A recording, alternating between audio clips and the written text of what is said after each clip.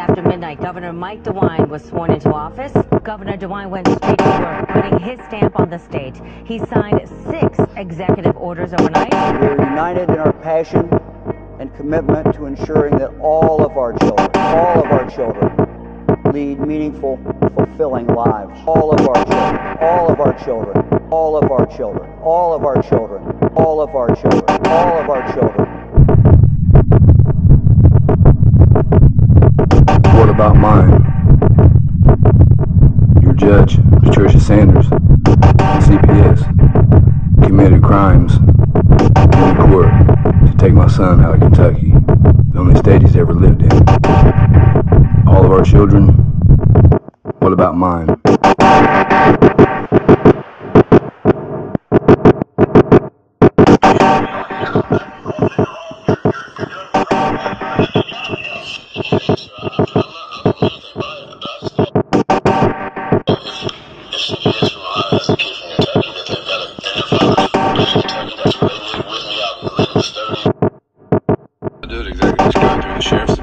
I talked to them just now. If you live in the city, you need to do it through the Ryder Police Department. If you live in the county, then you need to do it through the Sheriff's Department. I live in a different state. My kid's been, that's what I'm saying. Where does your kid live? The people that work over there, Dave Carey. Well, if you live in Kentucky, you would need to contact Kentucky law enforcement. And file a report with them. Okay. Yeah, you wouldn't contact Ohio. You would need to contact Kentucky. And because that's where the report was filed. No, that's the thing. The report was them. Okay. Yeah, No, the report was filed in Ironton. It's a false report. That's been. Well, I don't know how they would have filed a report in Ironton if your child lives in another state. That's the problem. I mean, yeah, that's what I've been saying. Yeah. Well. Speak about the issue of the paperwork. I told you that I would look at it. Okay. Now, that's fair. And I did look at it. That's fair. And the only thing that it talks about where the problem that you have is the residence down at the bottom, right? No, ma'am, it says Eva has custody, which is categorically wrong. He should have handed this child over to Kentucky Cabinet.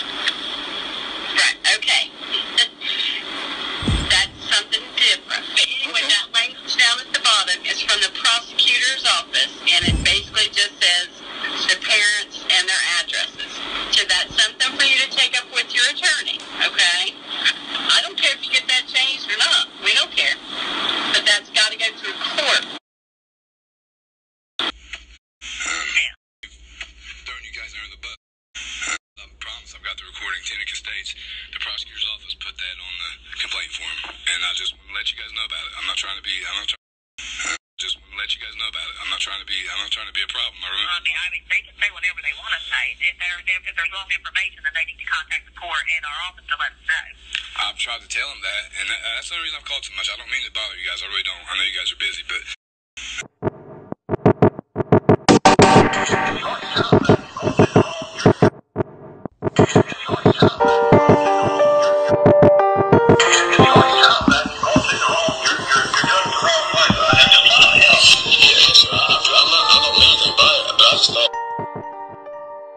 Doing everything. Told you where we are in the case. That's where we need to go from. Now, if you want anything like that, it has to go through court, okay?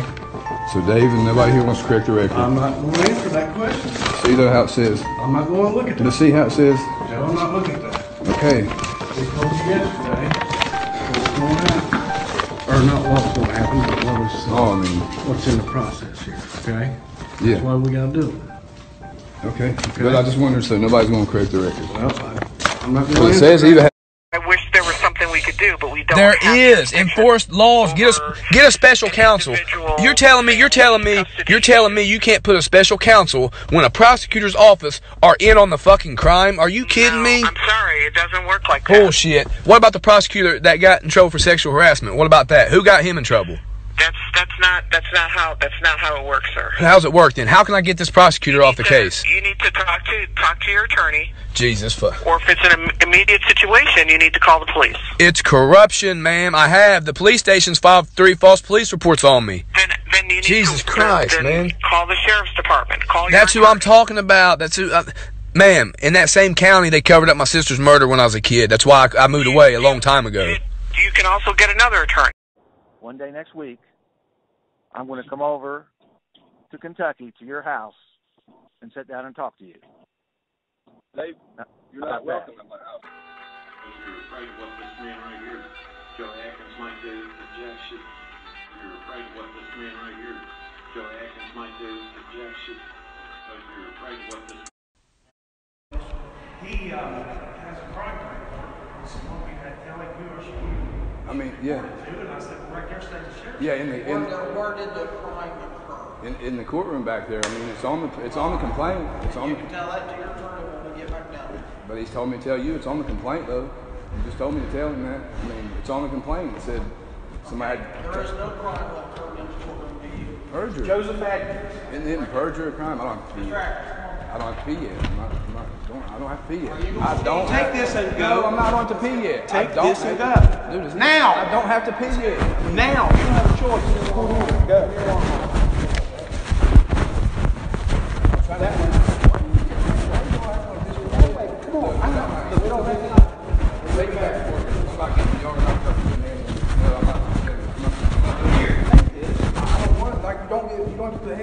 Touch me, man. Filed, like on 6 November 2019, motion dismissed, based on jurisdiction, basically. And in a nutshell, everything is listed in my motion. I would like to address the world while we're here.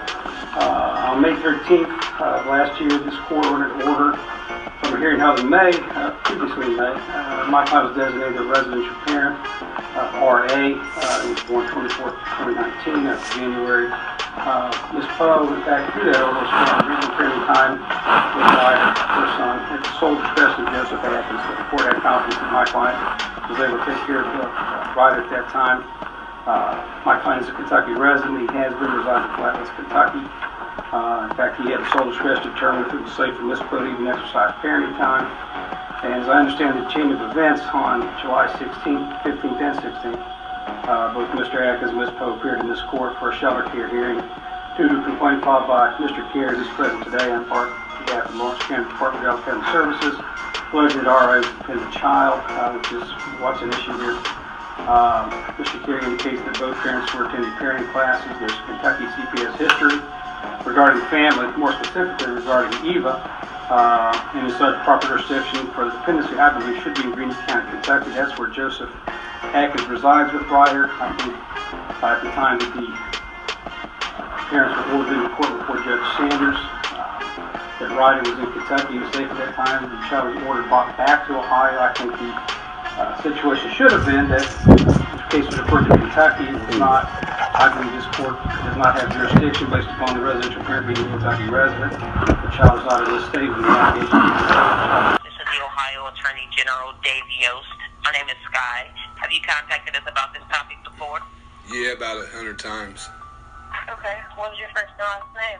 Joe Atkins. I had my son for 10 months illegally. You've got the prosecutor's office who's involved in it. I've got the recorded statement from the CPS director. Attorney General Yost won't put a special counsel over the case.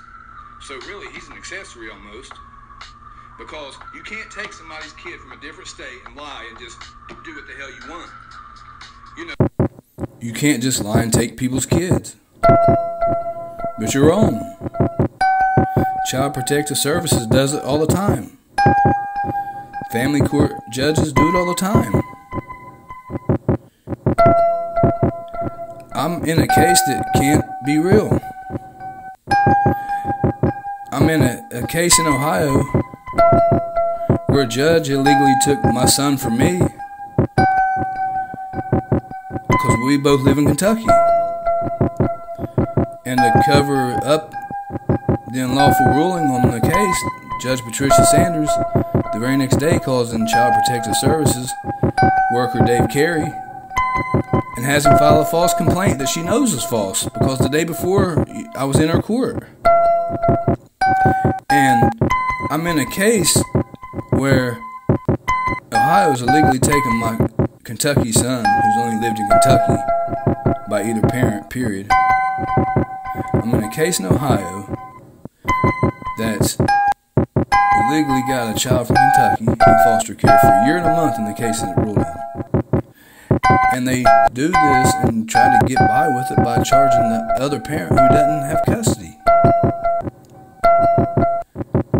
Now think about that for a minute.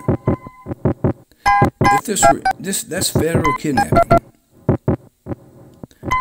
When you unlawfully take somebody's child, that is federal kidnapping. And Judge Alan Lemons from Portsmouth tried to cover up for Judge Patricia Sanders. The courtroom testimony is out in public. It's out there. And CPS Dave Carey, the person that made the complaint, admits to lying multiple times on the complaint. And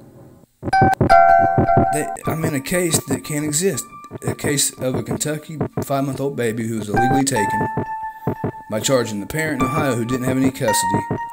Then Judge Alan Lemons rules that a child is dependent in a state of Ohio that he's never lived in. And this is federal kidnapping. And I'm shocked that it's still not the case. The deposition still isn't finally ruled on. The first part of it was ruled on, but it's not final. And they're mad at me because I exposed them. And they have not allowed me to see my own son since November 22nd of 2019. And they're the criminals. If this doesn't change Child Protective Services, family court, like, it's got to be opened up to the public. Because I'm not the only one. This happens to all kinds of people, because we automatically think if somebody gets their kid taken, then, well, they did something to deserve it. But no. They're taking, Child Protective Services and family court are taking people's kids, and the parents haven't even been charged with any crimes. How the hell do you take somebody's kid if you haven't been charged with abuse or neglect? That's insane to me. You can just take somebody's child. And then by lying, you can take somebody's child. If you don't believe me, listen to the courtroom testimony. And then you tell me, but you can't just lie and take people's kids, but you're wrong. It happens all the time, and here's proof. The last paragraph says the person having custody control who pursued party now resides as Eva Poe. That wasn't true, was it, at that time? At that time, we did not have an open case. I do not know who had physical custody of the child at that time. Did you not testify that you terminated your case in May because Joe had an agreement that he got custody residential status? I said he had custody. Okay, I said then why did you say Eva had custody? I said physical custody just now. I don't know who had the child at that time. Okay. Well, was the child here on the 16th of July in Ohio? I don't know where the child was. Was the child ordered to be brought back to this jurisdiction? Yes. So the child was in Kentucky? I don't know where the child was. Okay, well, we called the grandmother and said, get the child. Fair enough, but the child was not in this jurisdiction to your knowledge. It was brought back from somewhere. Brought back from somewhere. I don't know where. So the child was not in danger on July 16th. Fair statement? I don't know. That to be up to Well, Joe, my client was here. Eva was here. They weren't in charge of the child at that time. So, what's your dependency based on? The child's brought back from a different place. It's not. Roger's not in danger that day. What do you base it? Indicated on your the southern part of that form. Question being, did the act or acts or neglect of using Tennessee occur in Lawrence County, Ohio? Yes. On that form, correct? Mm-hmm. You just testified the child wasn't even in this jurisdiction. The child had to be brought back to this jurisdiction. So that's not a true statement, is it? I don't know where the child was at that day. Could you not read in? I don't know. Because you swore under oath. The dependency occurred in this jurisdiction. You put yes. You signed it under oath. Yes. You don't know where the child was. Correct. Yet you said the dependency occurred in Lawrence County. Yes. No. How can a person in the shoes of your clients possibly believe that it was appropriate to use practice perjury and false evidence in order to impair somebody's liberty interest in the continued care, custody, and control of that person's children. How could they possibly not be on notice that you can't do that? I understand the... How could that possibly be? I understand the argument that it seems to be common sense and our ethical... It's more than common sense. It's statutes that prohibit perjury and submission of false evidence in court cases. State statutes. Are you telling me that a person in your client's shoes couldn't understand you can't commit perjury in a court proceeding in order to take somebody's children away? Of course not, Your Honor. Of course not. Isn't the case over then? And the case is over. Because... Case dismissed, right? Wrong. Judge Allen Lemons rules the Kentucky child dependent, meaning the child is homeless or destitute or lacks proper supervision. He rules the Kentucky child that's only lived in Kentucky by either parent dependent in the state of Ohio, a state he's never lived in a case that charges the other parent that didn't have any custody, and that's after CPS admits to lying on the complaint, the whole reason you're in court. Ask yourself, why didn't Judge Allen Lemons dismiss the case? Why? I would love somebody to explain to me how a case like that doesn't get dismissed after the only witness admits to lying.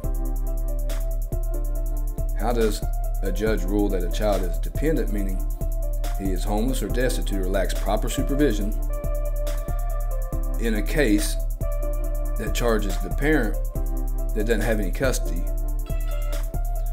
in Ohio of a Kentucky 5-month-old baby who they place in foster care? If somebody can explain that, ask Judge Lemons how that case isn't dismissed, a case that illegally takes a 5-month-old Kentucky baby from a Kentucky father by charging a parent with dependency in Ohio who doesn't have custody. And CPS admits to lying on the complaint, the reason you're in court. This is who is in charge of this is our judicial system. This is who we trust with children. Someone explain to me how this is possible. Just explain how this can happen. There's no running from it. I know when people go for re-election, they're going to have to explain this. But what other kids are they doing this to? CPS in Orange County has all kinds of scandals you just haven't heard about yet. But how? How can this happen in our country? Ask Me Too Family Court. Ask the parents in that group on Facebook. Check it out. They know. Ask Dr. Phil Exposed CPS. Ask the family and the parents in that group. They know. Ask Child Protective Services, called Protective Services. Ask them. They know. Stop CPS from illegally kidnapping children. Ask those families and those parents. They know. Attorneys who fight Child Protection Services false accusations. They know.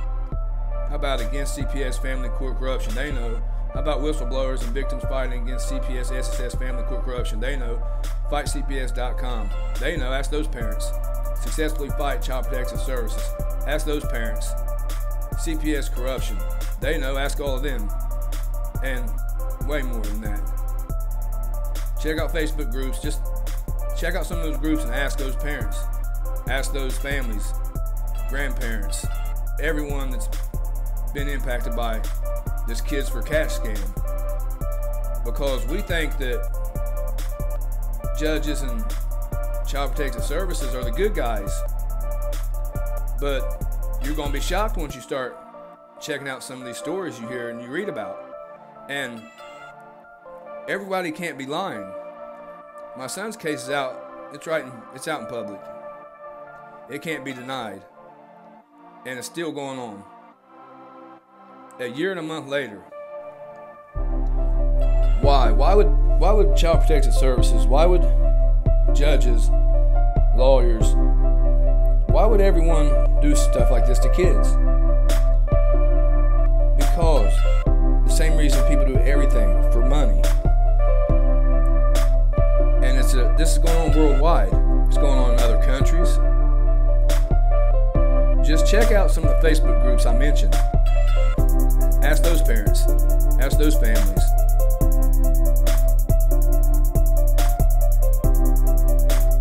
Thanks to social media and thanks to Facebook, we see things that we have never seen before. And some things are going to be uncomfortable. Some things are going to be hard to talk about and deal with. But if we just sit back and don't say anything, if we don't stand for children, if we don't do the right thing, we're no better than the people who are doing this. And that's not who we are. This is the Ryder Cash story, brought to you by Ryder Cash Media and Ryder Cash News.